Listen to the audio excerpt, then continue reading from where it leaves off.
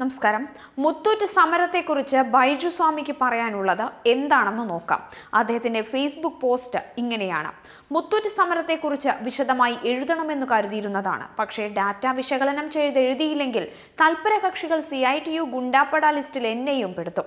Company അടച്ചുപൂട്ടാൻ നോയമ്പ് നോറ്റ് നടക്കുന്ന അന്തമാക്കുമെന്നതുകൊണ്ട് അവധി ദിവസമാകട്ടെ എന്നു കരുതി. മുത്തൂറ്റ് ജോർജ് ഗ്രൂപ്പായ റെഡ് മുത്തൂറ്റ് നേരത്തെ ഞാൻ എഴുതിയതുപോലെ ഇന്ത്യയിൽ എല്ലാവരെക്കാളും കൂടുതൽ ലാഭമുണ്ടാക്കുന്ന NBFC ആണ്. കേരളത്തിൽ എൻ്റെ അറിവിൽ ഏറ്റവും കൂടുതൽ ലാഭമുണ്ടാക്കുന്ന സ്വകാര്യ മുതൽ പൊതുമേഖല ഉൾപ്പെടെ 26,000 പേര് ജോലി ചെയ്യുന്നു.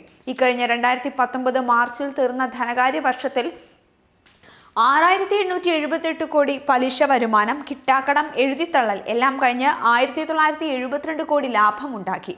ഇനി ചില വസ്തുതകൾ മുത്തൂറ്റ് ഭക്തജനത്തിന്റെ അറിവിലേക്കായി പറയുന്നു. മുത്തൂറ്റ് 2016 ഒരു സമരമുണ്ടായപ്പോൾ ശമ്പള വർധന ഉൾപ്പെടെ ഒരു കരാർ ജീവനക്കാരുമായി ഒപ്പിട്ടിരുന്നു. ആ കരാർ 2019 നടപ്പാക്കാത്തതിന് കൃത്യമായി നോട്ടീസ് കൊടുത്തു. ആദ്യം സൂചനാ പണിമുടക്ക് നടത്തിയിട്ട് പിന്നീട് വീണ്ടും അനിശ്ചിതകാല സമരം നോട്ടീസ് കൊടുത്തുമാണ് സമരം തുടങ്ങിയത്. മുത്തൂറ്റിൽ റഫറൻഡം നടപ്പാക്കാൻ മാനേജ്മെന്റ് സമ്മതിക്കാത്തത് മൂലം ട്രേഡ് യൂണിയൻ ഉണ്ടായിരുന്നില്ല. CITU സമരം തുടങ്ങി ഒരാഴ്ച കഴിഞ്ഞാണ് രംഗത്ത് പോലും വരുന്നത്. ഉടമ പറയുന്ന അസംബന്ധം അല്പം ഫിനാൻസ് പഠിച്ച ആർക്കും പൊളിക്കാൻ സാധിക്കും. പുള്ളി എംപ്ലോയീസ് പ്രൊഡക്ടിവിറ്റി കേരളത്തിൽ 11% നിന്നും 4% എന്ന് പറയുന്നു. അതിനു കാരണം പലതുണ്ട്. ഒന്നാമത്, കേരളം ഗോൾഡ് ലോൺ RBFCകളുടെ വിഹാര കേന്ദ്രമാണ്.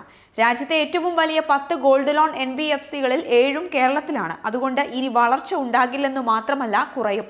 മുത്തൂറ്റടക്കം എല്ലാവരും ഇപ്പോൾ വടക്കിന്ത്യയിൽ മെട്രോ, സബാർബ്, മിനി മെട്രോ, വലിയ ഇൻഡസ്ട്രിയൽ ട്രേഡ് സെന്ററിൽ ബ്രാഞ്ച് തുടങ്ങി ബിസിനസ് കഴിഞ്ഞ 3 കൊല്ലം കൊണ്ട് പലിശ വരുമാനം 4,700 കോടിയിൽ നിന്ന് 6,900 കോടിയാക്കി. 50% വളർന്നു. എന്നാൽ ലാഭം 2.5 ഇരട്ടി വർദ്ധിച്ചു. 800 കോടിയിൽ നിന്ന് 1,972 കോടി. ഇനി ഇവരുടെ ശമ്പളം നോക്കൂ. 2016 661 കോടിയിൽ നിന്ന് 897 കോടി മാത്രം. ഇതിൽ ഉയർന്ന ശമ്പളം, ഇൻസെന്റീവ് വാങ്ങുന്ന മാനേജറിയൽ ജീവനക്കാരുമുണ്ട്.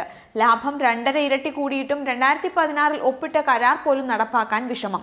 മുത്തൂറ്റ് ഇപ്പോൾ ഒരു സ്ട്രാറ്റജിക് ഷിഫ്റ്റ് നടത്തി ഗോൾഡ് ലോൺ ബിസിനസ് മൊത്ത ബിസിനസ്സിൽ കുറച്ചു കൊണ്ടുവന്നുകൊണ്ട് ഹൗസിംഗ് ഫിനാൻസ്, മൈക്രോ ഫിനാൻസ് മേഖലയിൽ കടക്കാൻ ശ്രമിച്ചുകൊണ്ടിരിക്കുന്നു. അതിൽ അവരുടെ റിസ്ക് റിവാർഡ് റേഷ്യോ അനുകൂലമാണ്. PMAY സബ്സിഡിയുള്ള ചെറിയ വീട് വയ്ക്കുന്ന വായ്പയിൽ സബ്സിഡി ആകർഷകമാണ്. മോർട്ടഗേജ് ആണ് ഏറ്റവും സുഖം, ഊറ്റിയെടുക്കാൻ എളുപ്പം, 10 കൊല്ലമൊക്കെ. കൂടാതെ loan portfolio, right to legal recourse ഉൾപ്പെടെ വലിയ ബാങ്കുകൾക്ക് ആവശ്യം വന്നാൽ വിൽക്കാം. ബ്രാഞ്ചിൽ ഇത്രയും സ്റ്റാഫ് വേണ്ട, വാടക പോലെയുള്ള ഓപ്പറേറ്റിംഗ് കോസ്റ്റ് കുറയും. ഇങ്ങനെ ഒരു ഷിഫ്റ്റ് ബോധപൂർവം നടത്തുന്നു. ഇപ്പോൾ ബ്രാഞ്ചിൽ ജോലി ചെയ്യുന്ന ആളുകൾ ആ പ്രോഡക്റ്റ് ചെയ്യാൻ യോഗ്യതയില്ലാത്തവരും ഇത്രയും ആളും ബ്രാഞ്ചും കേരളത്തിലും ആവശ്യമില്ല. അതാണ് പിരിഞ്ഞു പോകട്ടെ എന്ന ഉദ്ദേശത്തോടെ 2016 മുതൽ ഇങ്ങനെ തുടരുന്നതും സ്റ്റാഫിനെ തിരഞ്ഞുപിടിച്ച് ദൂരേക്ക് പറപ്പിക്കുന്നതും. ഇങ്ങനെ കൂടുതൽ വളരെ വിശകലനമായി തന്നെയാണ് അദ്ദേഹം തന്റെ ഫേസ്ബുക്ക് പോസ്റ്റ് വ്യക്തമാക്കുന്നത്.